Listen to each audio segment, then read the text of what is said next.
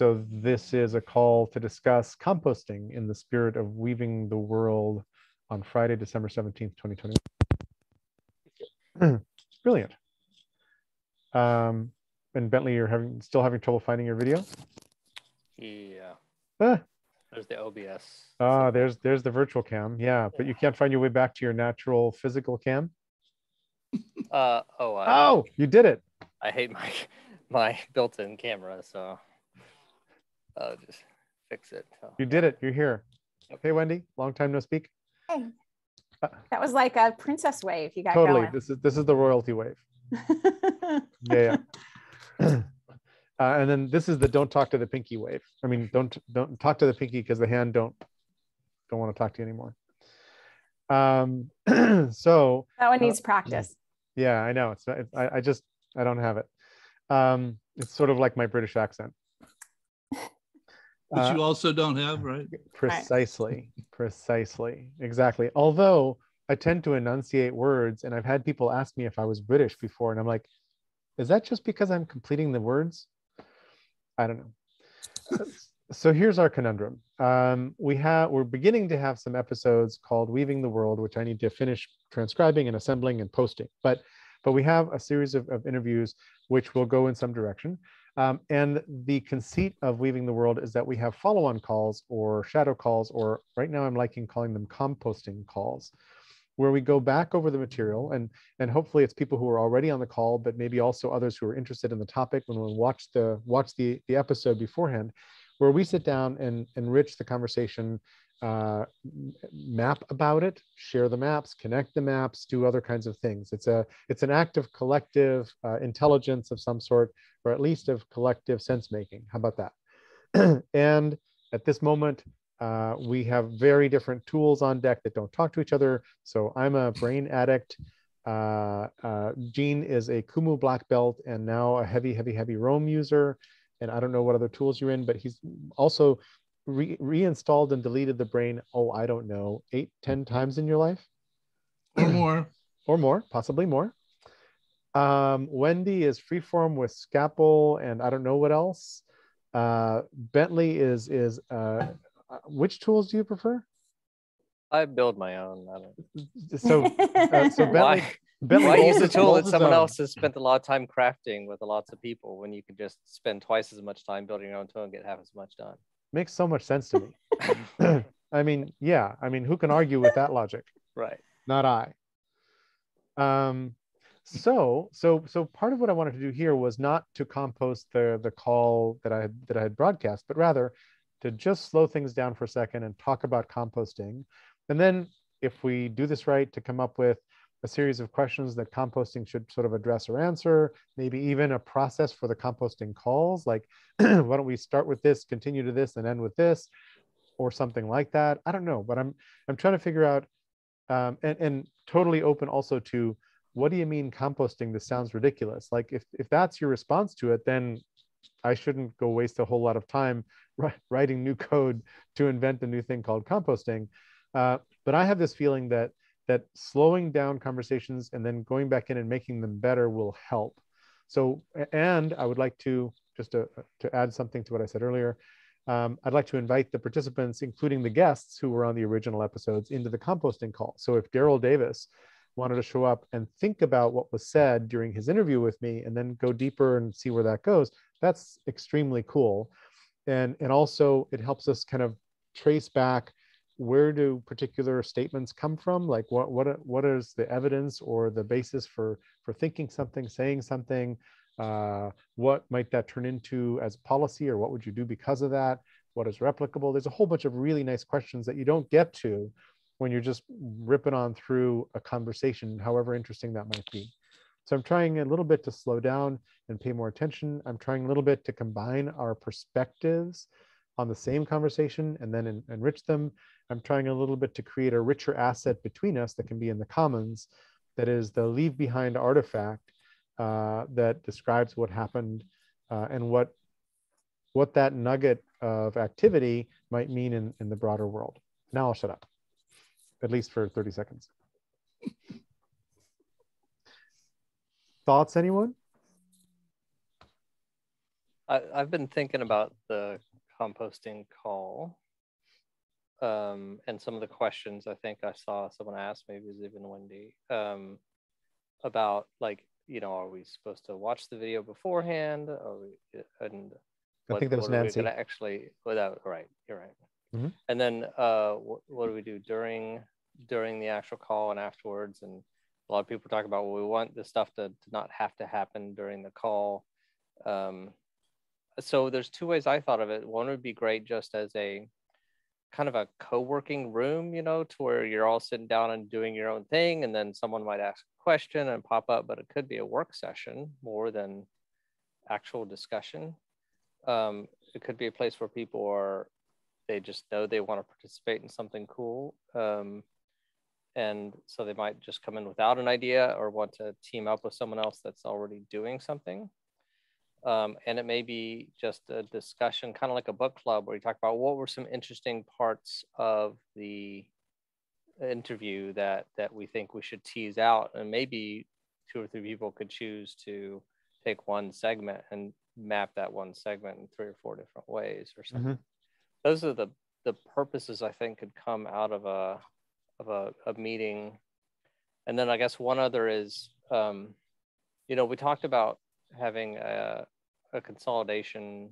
I can't remember the actual C word we used, video at the end. But now I'm thinking maybe the grouped together or curated artifacts collection, kind of like a museum exhibit. We're taking some of these things and piecing them together.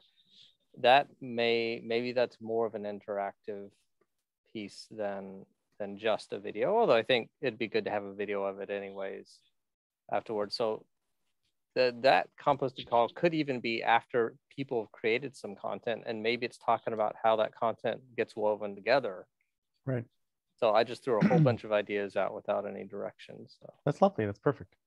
That's very composty. It's like there's a little couple snippets off the green onions, and then there's like a piece of squash and squash peel and some seeds, and then like a little bit of the fat off the steak. So, so there we are. Riffing off of that, I really think Vincent would be a good person to invite to talk about this, because I think his platform is quickly moving there, where it could be a good space for all the different pieces. Because I wasn't even thinking, you and I were talking a little before, Jerry, but I wasn't thinking about the repository part of it also, right? So, which of course is essential. So it could be a good repository. And I know he knows how to embed Kumu maps. So it could be, we could use Kumu until we come up with something that we like better, right? To map. And now that he's reorganized his database, I think the organization of that page for the repository, the organization of, and then the resulting Kumu map would be much more useful. Mm-hmm. Mm-hmm. And also, the simplest thing for us to do is kind of to link to one another's maps and insights, and to kind of build sort of in parallel different entities using whatever mix of tools we each prefer, sort of moving toward the center of what the topic is. And I have no idea what this is going to look like in 10 years. Go ahead. Yeah, and I guess just to make sure I was being clear, where his site could hold all the different versions of the maps. I don't think his site yet could be the final, right? Like it would just be a holding space. Which is kind of why I said, if we each point to each other, then you can get to all the different artifacts kind of from whatever path you find your way in. And there is no canonical single reference version in the middle. And then maybe we figure out how to separate the data from the tools, and maybe we wind up creating or joining an effort to create open linked, reliable, contextualized data, in which case that actually becomes the asset in the middle. And we're all just kind of living on top of the asset, enriching it, adding to it, linking it, and using it all the time. And then that sort of becomes the artifact. And the artifact then isn't held in anybody's tool. There's no vertical, here's the data in the database, but rather the data is sprinkled through IPFS or in some distributed store. We now have a way to have different lenses or tools access and improve the data as we go. And again, we don't have that today, but I would love to be there in 5 or 10 years. And that makes it easier to figure out where the center is or what the asset is or something like that. Because then the asset is this layer of information that conceptually I picture as a layer above things like Wikipedia, which is a layer itself of facts and pages about stuff. So Right. what do you perceive as missing? Whole bunch of You're stuff. talking about where it could be in 5 or 10 years. Yeah, you mean why can't we do that now? Well, partly the data is stuck in each tool. So Kumu can import some database files and other sorts of stuff, but it creates a Kumu file that I can't look at from the brain, for example, and I think you can't go inspect from GraphViz, or am I wrong about that? And same for the brain. It depends upon whether or not you have access. So, I well, mean, if you develop your brain on your desktop, but you publish it to the web, right? Right.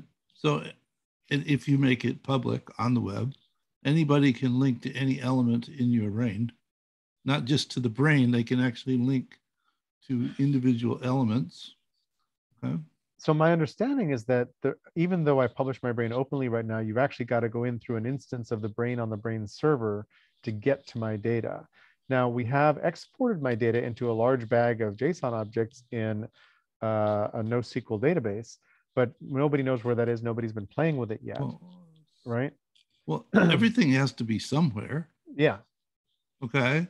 So, I mean, you have to, whatever it is that's been created is sitting somewhere. Yes. You have to get to it. Right? So you said you have to get to an instance of the brain through the brain server. Well, if it was in Google Drive, you'd have to get to it through an access to Google Drive. In other words, you have to provide read or read-write access to whatever it is that you choose to make public. Right, but part of it is access privileges to the file, which is doable at the file system layer. Part of it is, hey, this is actually an instance of proprietary software called the brain, and unless you're running an instance of that server, you don't get to see and visualize the data that's tucked right there. And I think that's harder somehow, right? Because there's no API at this point. I think there's no API where you can actually programmatically make a call into the data that's being kept in this brain format. So I might give you a file access, but you couldn't do very much with it at this point yet. Correct me if I'm wrong, Bentley also. Well, I'm not quite. I think what Jerry is getting at is kind of a long-term vision where we kind of have the raw data and it can be pulled up in multiple systems at the same time with different visualizations and different ways of looking at it. I think that's a pretty large discussion on what it even means. And maybe we should get back to composting. Okay. Well, including access privileges and stuff like that. And the reason I say that this is a vision far out that maybe in 5 or 10 years is that I think that that's complicated, as you just said. But Gene, to address your question, that's one of the things that I think would help us actually collaborate in this space, as opposed to every one of us who's interested in doing this is busy curating our own little snippet of the world, our own little tiny sort of view into the universe, and trying to figure this out. Now, I'm very interested in what like Roam collaborators are doing in multi-user Roam spaces where they're all editing things, or Athens or other kinds of tools that already within the tool permit collaborative editing and collaborative creation of that space. That's really interesting to me. But I'm looking for the step beyond also eventually, which is the collaboration across tools, or at least the conversation across tools. It doesn't need to be, I can go in and edit your thing, but how do I link more intimately to the cool stuff you've built?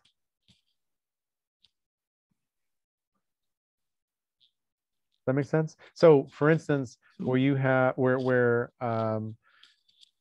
where you've got a food systems Kumu diagram that's a really, really great systems diagram about how things work. I would love to sort of have that somehow exist within the same space that I'm doing brain stuff in. But a systems diagram is a different thing than a brain display, right? Right. And so having one in the other, the construct isn't accommodated. Okay. It depends on how it depends on how you're looking at it though, because, Well, and here I'm talking above my pay grade because I am not an information architect and I don't know exactly what's being done at these levels. And as Bentley said, maybe we should get more closer to what composting actually is and means and how we do it pragmatically, because we're in a bit of an abstract kind of like where's the data and how does it live conversation. Yeah, so I think, go ahead. So the way that they have continued to evolve the brain so that you can link to that map and have it show up as though it's a page in the brain.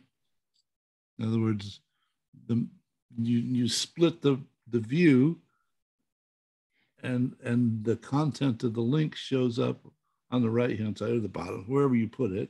Right. It looks like it's actually in the brain, only it's actually somewhere else. So it's embedded actually in the notes page, kind of, because the notes will handle embedding. Is that sort of what you're saying? Right. Yeah, because every thought in the brain has a notes page, and then the notes pages, they just rewrote all the software, so it's now pretty powerful. It now has Roam-like backlinks-ish, but it also has pretty powerful embedding. And one of the things that Mark Trexler did, I think, which kind of confused me, but I got the power, was he embedded my brain in his brain in the notes field. So you could sort of see my brain sitting there within his climate web brain. And I'm like, I just went one recursive loop too many and my brain broke. But I get that that's doable and interesting and possibly powerful as well. So you could, in fact, have a Roam graph embedded in the notes field. Right. Yep. So we should play with that. And I think that might be super interesting where, and conversely, there could be links from the Roam database within Roam out to the brain, which is also likewise embeddable in different places. I don't know how friendly it is to embedding, but I've embedded it before. And so each of us in the maps that we're holding could say, oh, and by the way, over here is a shared cultivated garden of interesting stuff. And that's doable today with what the tools already do, which is good. So partly I'm also trying to get back to what does it look like to deepen the conversation on a topic that happened, and just riff on that for a bit. And I can bring up some examples if you want. Go ahead. When we have these group groups, okay, which is, I think, a good description of them, they tend to be divergent, all right? And you corral them back in from time to time, all right? And then they go back out again. So that if you compost it afterwards, which is, you could call it that if you want to, you end up with a bunch of pieces throughout the discussion that are related to whatever the topic was that we were supposed to talk about. And then you got all these pieces off to the side, some of them loosely connected and some of them not connected at all. But, you know, one thought leads to another thought, leads to another thought, and it just comes up. So you could, in fact, map it.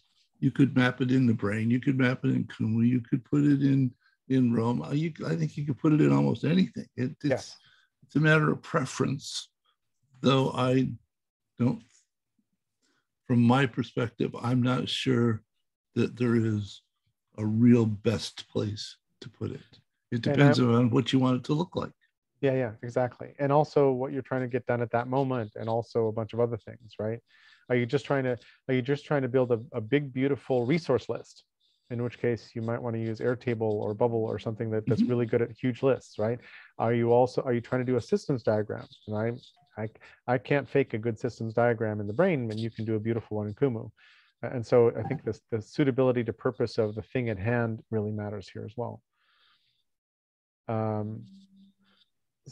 So in the sense which is the part that had me confused in terms of in the future, I can't see all of the content being accessible from one perspective because the construct of the content is different. Right. Yes. And the idea that there are strands that go off in different directions, I'll just bring up my notes from my interview with Daryl Davis. So he talked about Matthias Cole, who was the head of the American Nazi Party after George Lincoln Rockwell was assassinated. and how he ran in. He told an anecdote of how he ran into Cole and things that happened. So his sophomore high school year, in his class called Problems of the 20th Century, Cole was a guest speaker, right? That happened to Davis in his life, and that's that's a segment in the video which I'm not linking to here, which would be really fun to be able to link directly to that segment. So when you hit this nugget in my brain, you could play exactly that stretch of the video, and you can do that, and you could pretty easily do that. It would be just work, right, to go back and do a timestamp into the YouTube video in this sense. And then 8 years later, Davis confronted Cale at a protest in Lafayette Park, all of which is in this kind of episode of this. But then, when you start going to the American Nazi Party, you can go off in lots of different directions about the rise of neo-Nazism, about a whole bunch of other kinds of things. And I like that very much. So to me, composting is like inoculating something with mycelium. You want it to sort of break down the nutrients and then grow in whatever directions, and then weave into other root systems and then make the exchange. So I like the visual of this has lots of little threads that are dead ends or go in different directions, and it's not a neat package. I'm really comfortable with that. And this perspective on this conversation, this set of topics, is in this one tool, and it's not going to easily connect to other perspectives, but there are other rich perspectives also that you can go hop to through embedding or just by following a link. And for now, that's fine, unless that breaks someone else's brain. And yeah, so to me, the thing that's missing in creating a good composting conversation, from the way we've been talking about it so far, is having kind of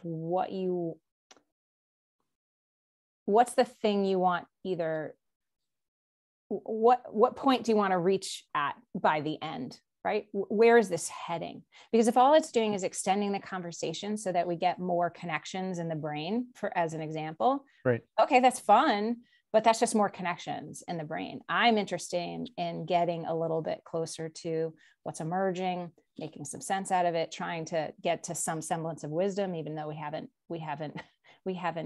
defined what that is either. To me, the composting is an interesting word in the sense that it's then providing nutrients for something to grow. So what is that thing that we want to grow?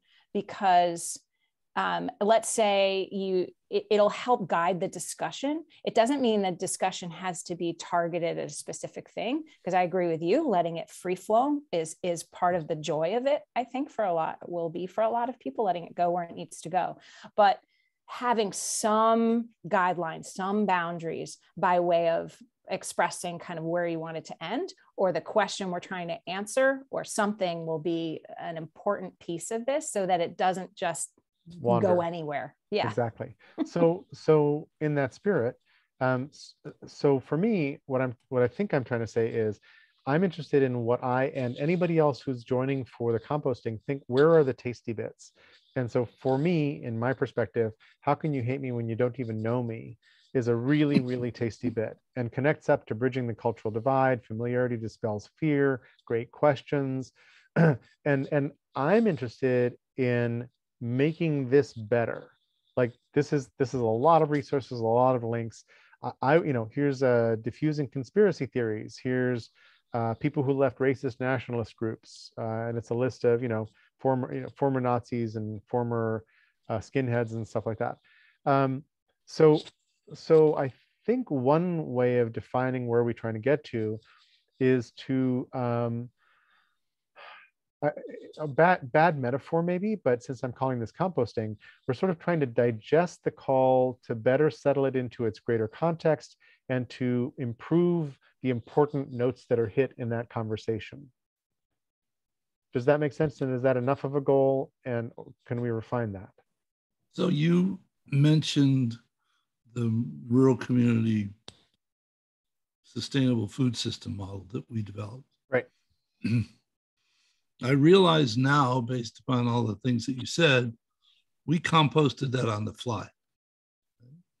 So that every one of the meetings that we had, there was 6 or 8 people in the meeting.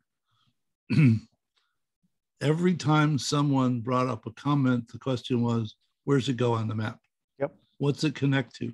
What's the relationship? So that you didn't have to go back over the conversation later to figure out what the structure of the relationships were, because you built them on the fly. And we run around and made sure everybody got a chance for their inputs, right? And some people would say, well, I think this is relevant, but I don't know where it goes yet. So it would go on the map, but it's not yet connected. Okay. And afterwards, in other words, all of those pieces were connected at the time that they were surfaced, but we went through it afterwards and distilled it into more refined views of what we initially developed. Yes. Yes. And because you had a sort of a project to build this map in the food system, and because you had some participants who were trying to leave the conversation with a map they understood that would be helpful as a systems diagram that they could then use for further projects, every time you got together to talk, you were busy making the map better, asking important questions, things like that. So you're totally right. Your process with that feels like composting in that sense. But you had a narrower, more focused goal, an end product, because you're looking for a map of the food system that would be useful, to that community. Where here it's like we're trying to improve general knowledge and figure out how to solve the big puzzles. It's pretty. So even with that particular topic, you could build a map on the fly. By on the fly, what do you mean? As people offer comments or perspectives, you put them on the map, and you have people look at them and ask them about, okay, is there someplace else on the map that this ought to connect to? Yes. And so that's a piece of the interesting thing, is that most mappers are starting with a fresh sheet of paper and creating a new scaffold diagram or a new MindJet page or whatever else. And then when the page gets crowded, they're out of room. When Pete Kravd, when he sort of post-processed the metaverse call we had, he spent a lot of time and energy creating new pages for basically the nouns that we mentioned, the people. And in fact, those people have representation somewhere out. He could have linked to the person's profile on LinkedIn, but he didn't do that. He created a page in the wiki space for them. And one of the things that is groovy about doing this ongoing with evolved infrastructures or evolved substrates of content is that you're connecting to known entities all the time, and you're sort of always weaving to stuff that exists instead of instantiating things either again, which means, oh my gosh, how often are we going to have to write this name or do this thing, or doing them fresh the first time. So I think that's a subtle and really important and interesting part of this process, is that when there's a shared ongoing memory, and when you connect up to some other thing that just got mentioned, it's rich already. Mm-hmm. That's cool.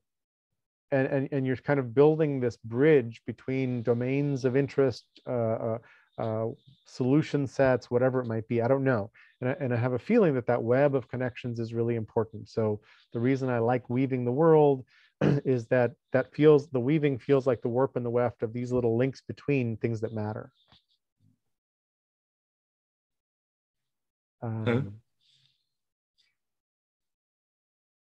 Anyone else thoughts?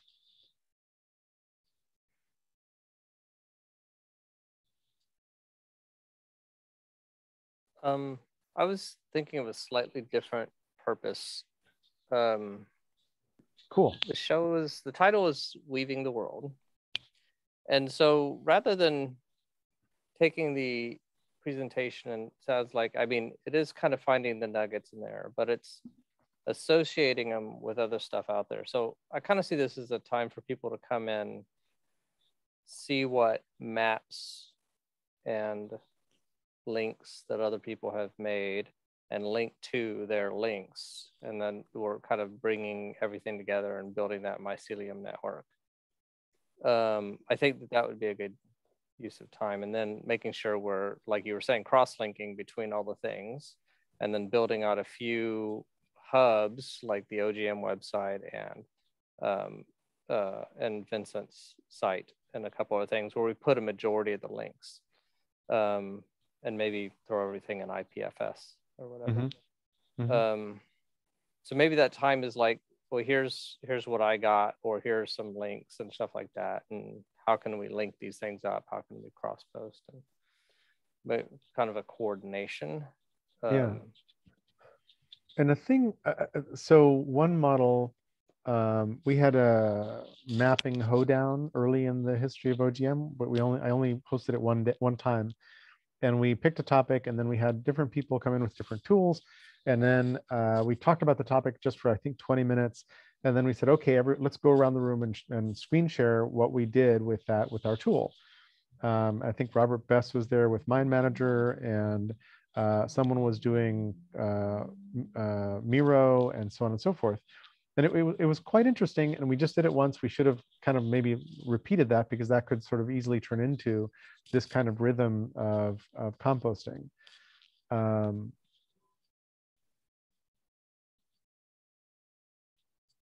Yeah, Wendy, and it's partly,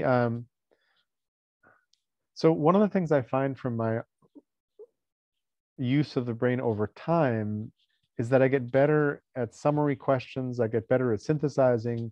I start to see connections that I didn't see before, and that it just sort of gets richer and more interesting in different ways. And I realize, oh damn, I should just create a collective thought for these great questions, right? And so then I can go in and find a way out from those places, and that feels to me like a move toward wisdom from just a big bucket of knowledge. And that's what I would love to see if we can get to in the composting, right? Yes. It's more than just adding in the connections we all made, right? It's what do those connections start to tell us? Right. And this is going to be a goofy example, but just it occurs to me as an inspiration for me, where some years ago I met a guy who cared a lot about history and Asia and all that, and I was like, oh yeah, and you know, the Mongols, basically the Chinese build the Great Wall in some sense to prevent the Mongols from coming in and invading so often, and the Mongols bounce off the wall and go to Europe, and all of a sudden Europe's getting invaded because, hey, you know, the Mongols love plains that they can feed their horses off of, and up until they hit mountains in Europe, they're doing great. And then my conversational partner says, yes, but, and then this.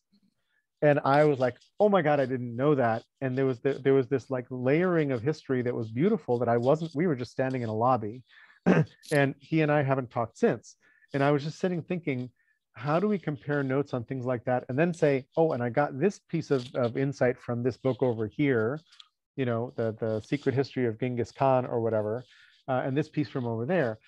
That kind of weaving together of how things work is, to me, a new way of telling history and of making your way through history. And if along that journey, you're like, oh, and to understand this point, go watch this segment of this TEDx talk, that's brilliant.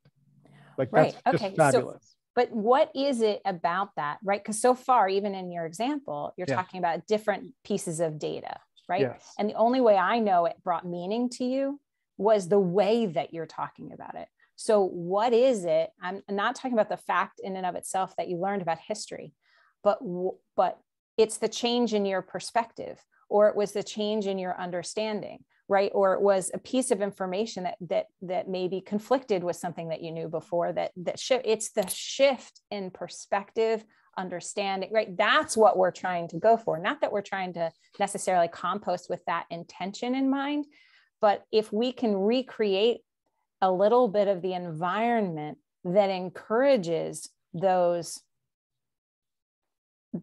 openings, right? That is the great stuff, right? So to me, the creating the repository, making the connections is only the first step, right? Yeah. And in that, right, and there are technical hurdles to that, and those are important conversations, and there are ways that we can view it, and those are important conversations, and there are ways to include people so we can get more connections, and those are important conversations. But to me, they're all the foundation for a much richer conversation, which is, okay, what does this mean? What is this telling us? Is this bringing us forward at all in either our individual or collective understanding of what we're trying to do here? Right. You know, and if the better verse is the goal, we don't even know what that means yet, can we conclude at the end of every call that what was our takeaway and how this how did this take us even just the tiniest step toward a better verse, right? If that's kind of our umbrella, right? So even if we were to use that as a compass, then we could mine the conversation by the end of the conversation, saying, okay, all right, we had a fun conversation, we let it go everywhere. Here's a nugget, here's a nugget, here's a nugget, right? And we don't even have to do anything with it, but just acknowledging these were the little steps. This is how we expanded things a bit. I love that. Those connections are often narrative paths. They're often storytelling within the map for me. I'm just talking about my own experience and use, but some nodes and some thoughts in my brain are just nouns. Here's an association, here's a person, here's a song. Others are, hey, and I just looked and I never put the Mongols bounced off the Great Wall in my brain because I was going to go show you that, but I never actually added that narrative. But there's a bunch of them that are sort of storytelling or opinion on purpose. And the opinions connect into larger stories and larger narratives and stuff like that. And on the one hand, I think that's interesting and useful and often opaque to newcomers coming in because they don't know which path to take or where to go. And then the second thing I think you said, which I think is hugely important, is if this can become a rich venue for conversations where people are like, got it, and they can see things differently, understand things, and then contribute back to the growing of the shared asset, that's fabulous, right? So how do we, and one thing might be, hey, if you're really interested in this topic over here in this little nexus, there's a thriving conversation over on Reddit, on this subreddit about it. Or there's a Discord server that in this period, go look at these dates to these dates, they had this super rich conversation about, is AI conscious or not conscious, right? And those kinds of things would be really interesting additions to the shared map, because then you can actually find your way into the conversations. You're muted. Yeah, thank you. So you added something for me, which is a good reminder of not only would a composting call or anyone who watches it, right, be an avenue to bring a community together to talk about these things and further our way towards the betterverse, but it would also feed individuals' connections to other organizations or deeper learnings or things away from Weaving the World that we may never, ever know about. Bingo. Because of the repository and the way we're presenting it. And if we do this right, we're sending people off to great conversations about everything that are being hosted Yes. by other people in other places entirely. Yes. And in that way, I give, giving them, supporting them in finding the things that serve them best and enabling them to serve the world better too, as a result. Yeah. Making exactly. it all faster. Yeah. So, just by tomorrow, we should have this. Yeah, exactly. And I mean, what's funny, sort of a little bit from what Jean was saying a little earlier, is that I think some of these tools are capable of a whole bunch of this right now. Some of it takes legwork. Like embedding one of our displays in another display is a manual act, and we have to go figure out where and how to tell people about it and how to make it make sense. Going and finding a segment. So YouTube has long had t equals number of seconds in offset. You can make a link like that super easily, but they just added a feature, I'm not sure it's universal yet, called clips, which is, I think it's the same feature with an endpoint. So you can send somebody a call out into a video and they're watching a segment, not just a start point. That's really interesting. And I need to go find out more about whether, because I think they're rolling it out just a few users as a test. But that's nicer than just a pointer into an offset. And then manually, you have to say, oh, okay, for this segment, I got that idea from this point. And then one of the ideas that came up during one of the recent calls around this topic was, wouldn't it be cool if while you were in the middle of a conversation, let's say one of the Thursday check-in calls, when there was a really interesting thread that happened, you would hit like a red button, a little bookmark, a little happy icon or whatever. Oh, yeah, I was bringing that up. Yeah. And then AI could look back on the transcript and say, oh, at this point, like 6 people in the call did the shaky hand gesture or raised flags. Let's go find how long that clip is on this topic.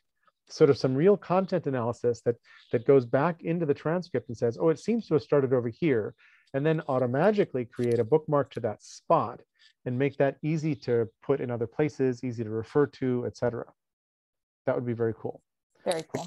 And that's kind of wish list. And Bentley, I want to know more about how you're envisioning the video, just the video player thing that you're prototyping and thinking about, what I just described is like 4 steps beyond what you're thinking about entirely, but not unrelated at all.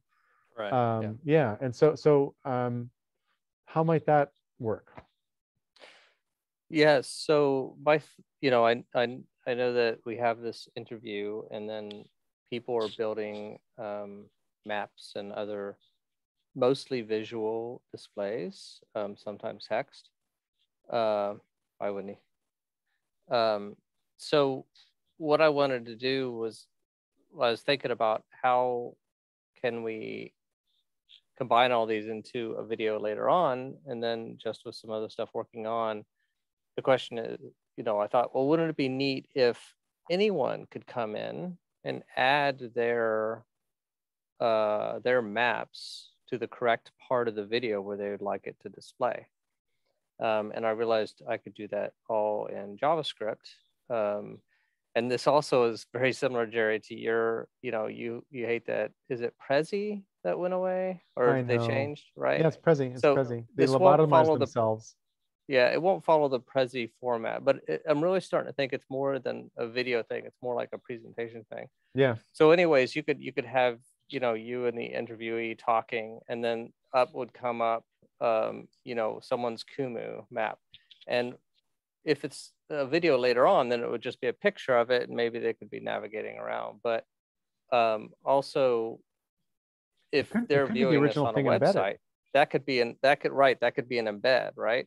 And they could pause the video and play with the map, and then hit play in the computer, go, and then there might be a third thing that pops up. And then also I was thinking there's a lot of times where during your interview, and I'm sorry, I forgot his name, but the NFT guy you're talking to, Jesse Engel.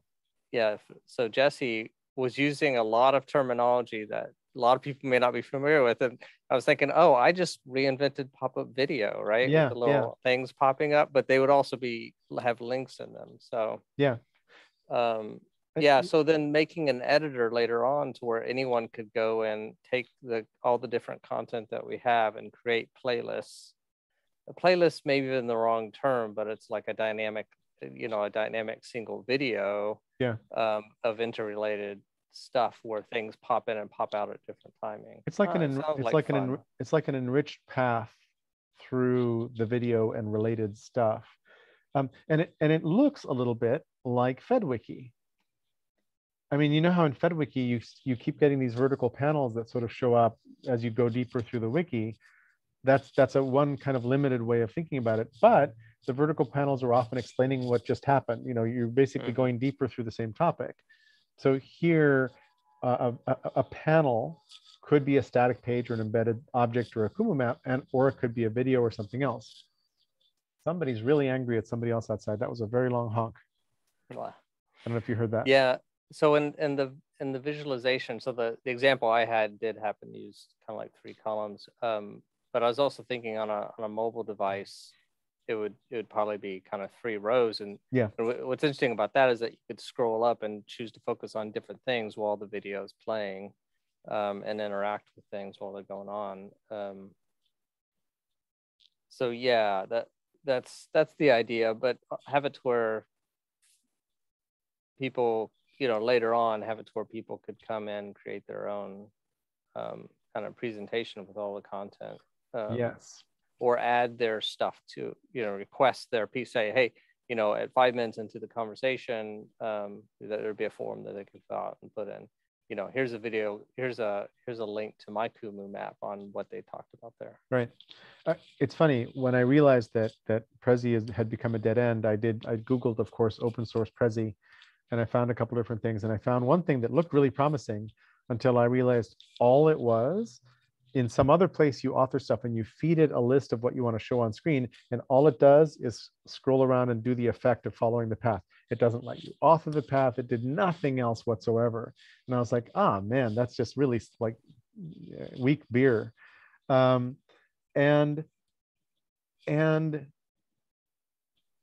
Miro and the brain don't let you tell a story the way Prezi does, but they ain't that far from it. And one of the features I wanted Harlan to add to the brain was paths. Give me playlists.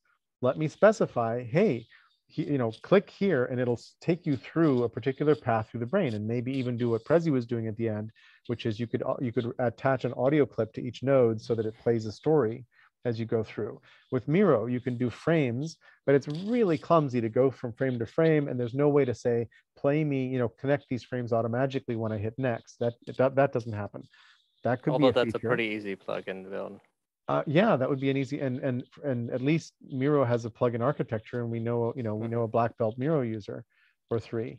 So you could maybe hack Miro to do what Prezi was doing. That'd be really interesting. Some Right? of it. Yeah, some it of it. doesn't do the spinning. And a lot of these tools can import and export sort of to each other, right? Because you can import some aspects of call metadata into Miro and map it out programmatically, and you can import some of that data over into Kumu and see how it interacts, and stuff like that. Now, Jerry, to your idea of the path through, so the backend is all set up for that, the database and the API, from what Marc Antoine's done. And I talked about, let's just recreate how you use the brain, just as a simple UI, leaving out the pieces you don't use. But now maybe the first kind of use case is to create that path tool where you could just put in timings and select links, and it would walk you through it, and then later the audio files. That wouldn't be that hard to do. So I don't know if you want to put that on your list of wish list. We should sit down and refine what that is, because I have a vague idea of what your viewer demo did, but I'm not sure, because this would be a separate thing. Separate thing entirely, yeah. But I was thinking that when you bring up the brain in the video, and so in my kind of video weaver thing, I was gonna bring up the brain, but the brain is designed for a big screen. So really what I decided is I'd almost like, and the other day I pulled it up on my phone, and I'm like, I would like to explore the brain on my phone. So also making a phone interface for the brain, I think, would be helpful, and I haven't quite thought of how to do that yet. But even if it just listed, here are the, I don't know even what you call it, but here's the up, here's the first 5 ups, and you can click more. Here's the first 5 downs, and here's the first 5 sideways. Yeah.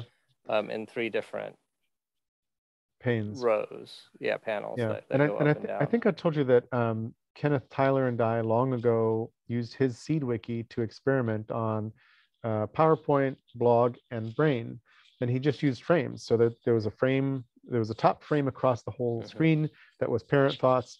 There was a middle frame that was the active thought. There was a side panel for sibling thoughts, and there was a lower pane for child thoughts, and they were all listed there. It was just a call into each direction. Yeah. And it worked. It was ugly as sin, but it worked remarkably well. Yeah, I guess for mobile, having a scrollable pane at the top and a scrollable pane at the bottom would be doable. I just don't know how to make it easy to get to the side links. Yeah, exactly. Gene, did you want to jump in? No, not particular. In other words, we're off on one of these. Yeah, that would be a separate app from the viewer, but I thought it'd be helpful to embed that in the viewer rather than the whole brain. But yeah, it's a bit off path. Yeah. So in terms of an environment that multiple people can contribute to on the fly, in other words, the problem with the brain is 1 user is not cheap and 5 users is outrageous. All right. And I had a need for an environment that would allow multiple people to edit the environment simultaneously. And Roam gave me that. So with my subscription, I can create a Roam graph and give 100 people edit access to it, or my subscription fee, and there's no addition to it. Huh. And they don't have to be paid up Roam members. They can just be. Nope. They just have to have a Roam account. An account. But they don't have to subscribe. Right. And you can set it up so that some people can view, or you can make the whole thing public if you want to. If you don't make it public, some people can view, some people can edit, and you can also implement what's called immutable blocks, which says you can't edit anybody's blocks but your own. Though, if I create a block and you want to essentially edit it, you can reference it, essentially create a copy of that block and edit it to create your version of that block. And you can comment on blocks. So, which is a little bit what FedWiki does. It gave me what I was looking for, Yes. without, because I had tried using the brain in the past at one time with a couple of users, and we crashed it. We lost a ton of content. Wow. And the people at the brain couldn't save it. I mean, they tried, but it was all messed up. So we keep looking. Yeah. Thank you. We're near the top of an hour, and it's reasonable time to wrap. I'm just wondering, has this conversation better illustrated what composting might look like? What thoughts are in your head about making it better or making it work? Is this a quixotic quest? Anything like that? I'm not sure that composting is the real appropriate label for what you're talking about, at least. Alternate names extremely welcome. What might we call this? Is this post-processing? Is this knowledge weaving? Is this info looming? Really, like I would love a better term for it. I'm going for composting just because I'm loving nature metaphors these days, and it feels like we're looking through the waste products and getting the nutrients from them and weaving them in. So better word? I don't have one at the moment. Oh, no. I will ponder that. Okay, please. We distill and synthesize, and yeah. So, and I'm trying to also have a friendlier, goofy metaphor word instead of synthesize or something like that, because this is a form of collective synthesis or collaborative intelligence, no problem. I think that we're on that path, but I'm trying to avoid terminology that would stop people from just climbing in and trying to join into the conversation. Okay. Bentley, any thoughts? I don't know that we solved your problem of when are we going to have the next composting call and what are we going to do during the call. I was going to suggest maybe just go ahead and have people to go ahead and create their own weavings and post them in the Mattermost channel. Just so if anyone is inspired, they can take movement. Yeah. Yeah. Do you think you're going to just pick another time, since Pete seems to think Doodle's no longer? I think his suggestion was just pick a couple sort of suggest a couple times, and then if somebody important sort of pops up and says that doesn't work, then move them around a little bit. But basically just start with some suggested times.